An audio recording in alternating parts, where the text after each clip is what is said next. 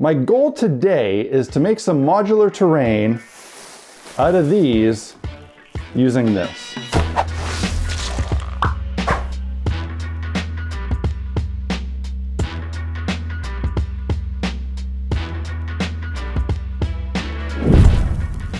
Hey guys, welcome back to Black Magic Craft. In a previous episode, I had briefly mentioned an old video that I had seen a few years ago where a guy took plastic bags and made some modular cave terrain out of them. I looked extensively for that video so that I could link to it. It has disappeared off of YouTube. I actually even remembered that I had it saved in my watch later playlist, and I could see right there, deleted video. So it is gone. I can't reference it, but it's such a cool idea that I wanted to try it myself. And since the video is gone, well, I might as well do one. Sorry, I can't credit the original because I don't remember who made it. And like I said, it's deleted. Just about everybody has a stockpile of these in their house, under the sink, in the basement stairwell, whatever. And we all know that they are not great for the environment. And it would be really nice to do something useful with them. You can only pack so many lunches and scoop so much kitty litter with them. I'm gonna try to make stalagmites. I'm hoping that a heat gun and a bit of sculpting can turn these into something usable and neat looking. But I've never done this, so this experiment may succeed, it may fail. Either way, we're gonna find out together. Well, the idea here is pretty simple. Take some plastic bags and melt them. I really don't know the best way to start, but I have a feeling just taking some and getting it into a mass is probably a decent starting point, and then hitting it with the heat gun. I'm gonna start with the heat gun on low. Let's try high. Now I don't want to burn this. I just want it to shrink.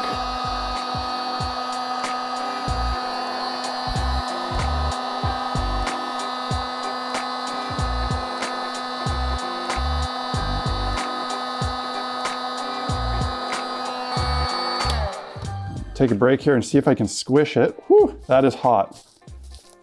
You might want some heat-resistant gloves for this. It's very hot. So far, it is still very puffy and not very dense. Let's try adding some more heat.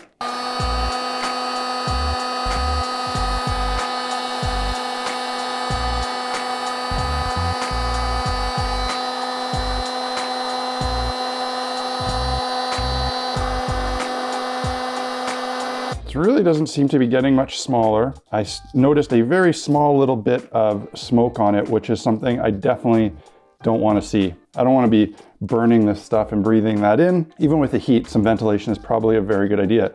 But this is too hot to touch. Some baking paper here and see if I can squish it with this.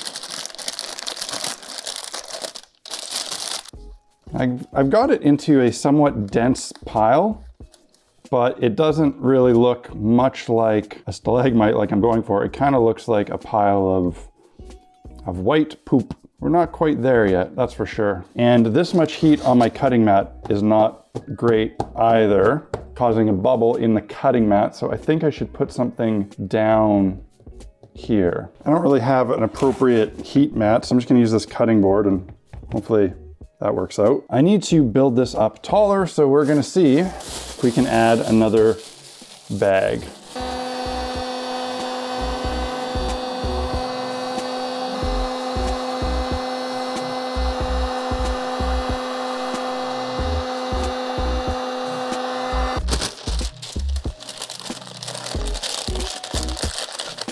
Oh, that is way too hot.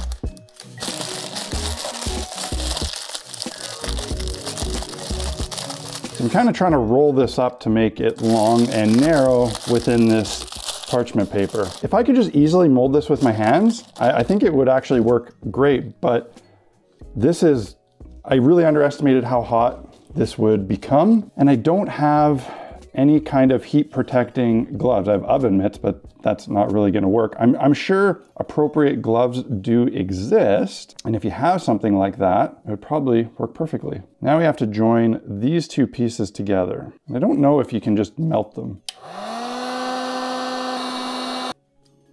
I was kind of able to bond them together by melting them, but obviously this piece looks pretty ridiculous, and I need to fill it in on the sides. And I'm gonna see if maybe I can just wrap some plastic around it and create a skin all the way around this whole thing.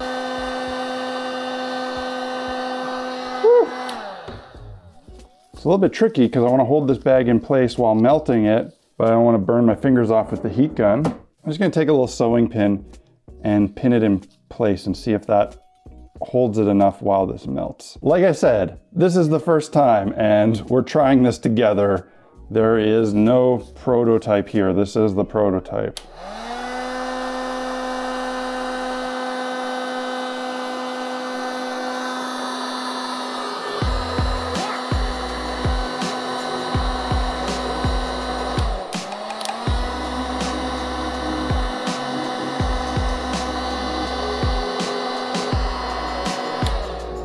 Definitely hits a point where it stops getting smaller. Let's see if we can roll this.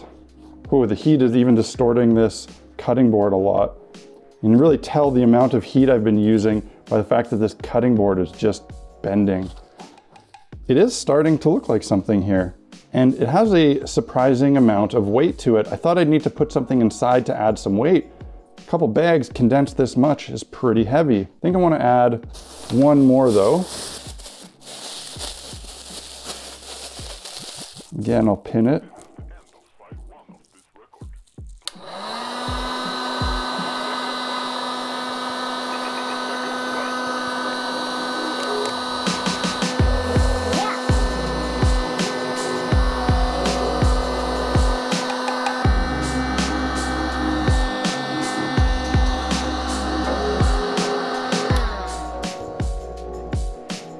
Hot, hot, hot.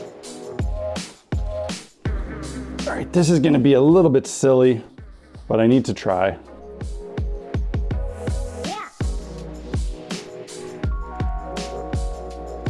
It's pretty much at a point where I could throw some paint on it, but I do want to address the issue of it not sitting very nicely. It's not too bad. It's actually pretty well balanced and not too wobbly, and it has a nice weight, but I think it could be improved. I'm gonna use a simple washer to make it a little bit more bottom heavy and hopefully flatten out the base, and also a little bit of hot glue is gonna help me with that. So the first thing I'm gonna do, put a bunch of hot glue on this washer, and I have this set to high temperature so that that hot glue is very hot and hopefully melts the plastic a little bit to embed this washer deep within rather than just sitting on the surface. I don't know if that will actually happen. Probably not as much as I would have liked, but that's okay.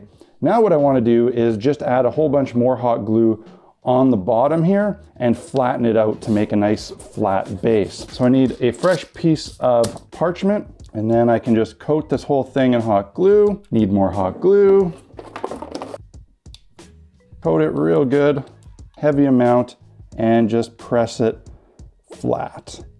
The excessive hot glue that squeezed out the sides looks a lot smoother and rounder than the plastic bag texture, so I'm just gonna kind of blend it together using the tip of the hot glue gun. I may have used too much hot glue on this first attempt, and it might be beneficial to be a little bit more careful and use a little bit less so you don't get this problem, but I think it'll be fine once I blend it together.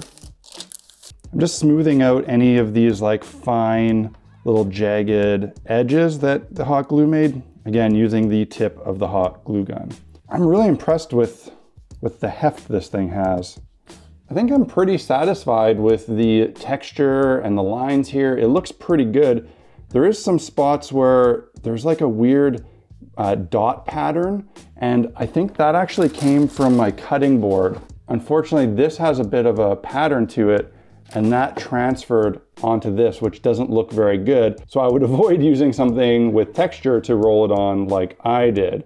But the spots where that didn't appear, like here, look really cool. And I think the paint job on this is gonna be pretty simple. I'm just gonna jump over, spray paint this with some white primer, let it dry, and then I think just do a sepia wash and see how it looks.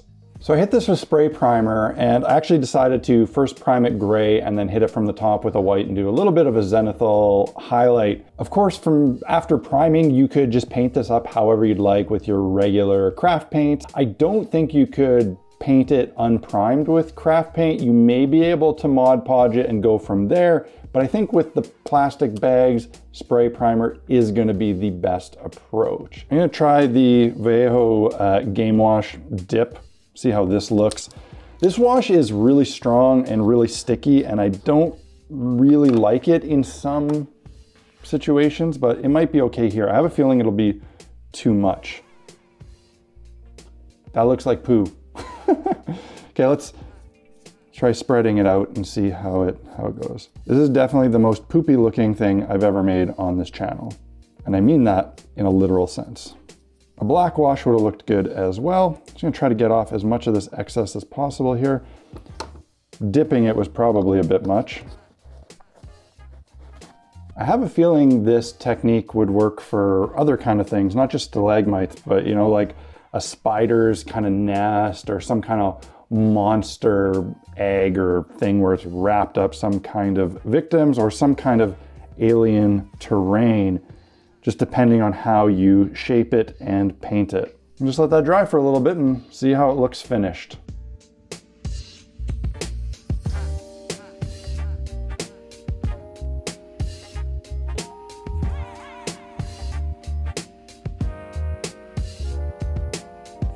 Well, I think I can consider this experiment a success. I was able to take the plastic bags and turn them into a pretty convincing stalagmite piece of scatter terrain. I mean, it worked, and it has a really unique look to it that other methods don't. I really like the lines and the patterns that it created. I personally found it kind of difficult to actually do because of the hot hands issue, but I think if you got some kind of heat glove or an UV glove, something like that, it would be much easier. I took a look on Amazon while this was drying, and there's all sorts of little gloves available that should allow you to grab this thing and sculpt it with your hands. I'll put a link to those searches in the video description if you want to check out what I'm talking about and grab something like that for yourself. I think the biggest advantage to this method, however, is that it utilizes a material that's universal. Unfortunately, plastic bags literally cover the earth. They're everywhere. They're a serious problem, and no matter where you are, you can probably get your hands on one of them.